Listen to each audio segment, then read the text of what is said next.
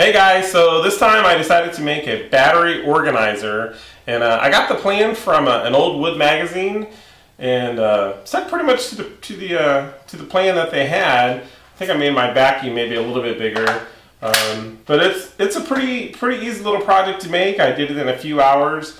You can certainly do it in an afternoon, and I designed mine to actually hang on a pegboard. So if you want to check out my website at woodlogger.com, there's more pictures and details on how I made this. And here's the video of what I did. So when it came to the rough cuts, I used a 1/2 inch stock for all of my boards. And each of the battery compartments, the length is 8 inches for each of the compartments, and so this is me just sort of cutting into those boards. And then for the width, all the boards are 2.5 inches, so I'll do a cut right here to achieve that. There are spacers though in between each of the compartments, and I don't show that on the video, but those have different lengths depending on the battery sizes. So the obviously the AAA batteries have a much smaller spacer than, say, the D battery or the C batteries. So this was really pretty straightforward cutting. And then for the front, I just used a clear plexiglass acrylic piece. And actually, I was lucky I had some scrap, but you can pick that up at a lot of the hobby stores.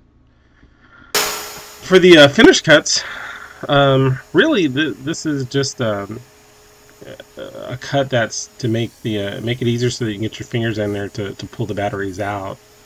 And I used a 2-inch Forstner bit to do this, but you could certainly do a bandsaw or even a scroll saw, since the wood is so thin. For the assembly, the first thing I did was I actually sort of laid out all of the pieces on top of the backboard, and I did that so that I could draw lines on the back of the piece, so that when I actually go to glue them up here in a little bit, it would make it a lot easier to shoot brads through the back of the board, and I'll have that matched up to the actual dividers that I have here.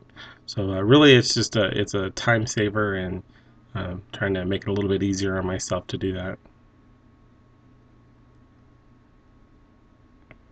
So as far as actually gluing things up, I wanted to attach the dividers to the bottom board, and I still wanted to use the back as a guide.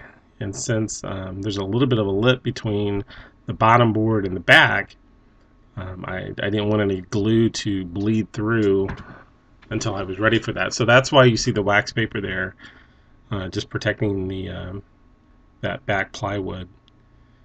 And really straightforward. If you don't have a brad nailer, you could certainly use screws here, or even finish nails.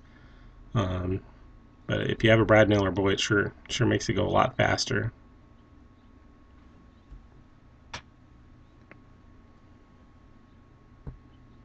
And I don't know if you can see the dividers that I'm sort of spacing in between each one of these.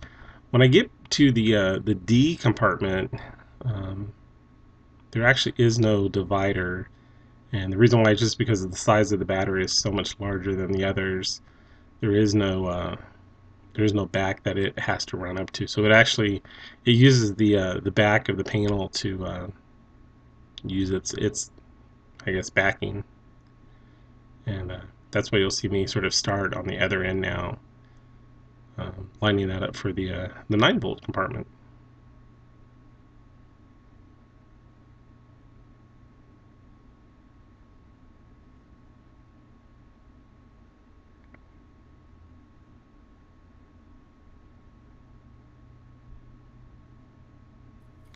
So after I had all of this sort of glued up and secured with brads, I did go ahead and put clamps, just a single clamp on kind of both sides of that space where there's no divider, and just let it set for I don't know, a couple hours until the glue set up.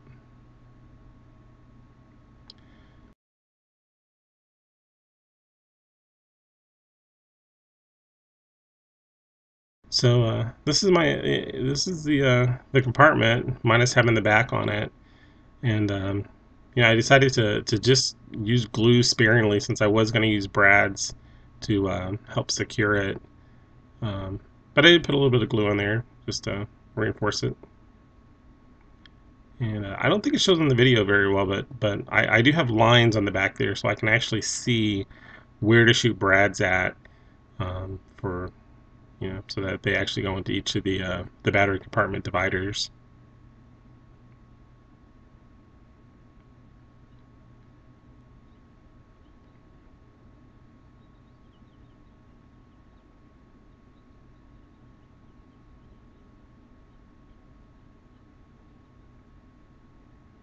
So then next up was putting the front face of it on, and I did pre-drill all four holes on the each of the corners to prevent the piece from cracking or breaking.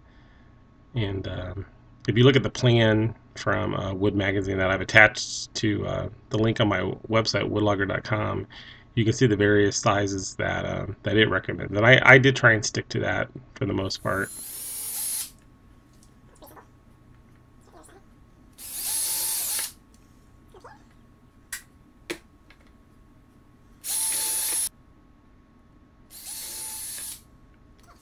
And then, just peel off the piece.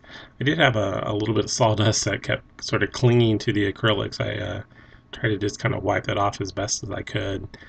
And as far as the screws to actually hold the piece down, the plan actually called for number 8 wood screws. And when I started to put the first screw in, it looked like the plastic was cracking a little more than I felt comfortable with. I mean, you're going to see a little bit of cracking just because of the nature of what it is, but I opted to use number 6 screws instead.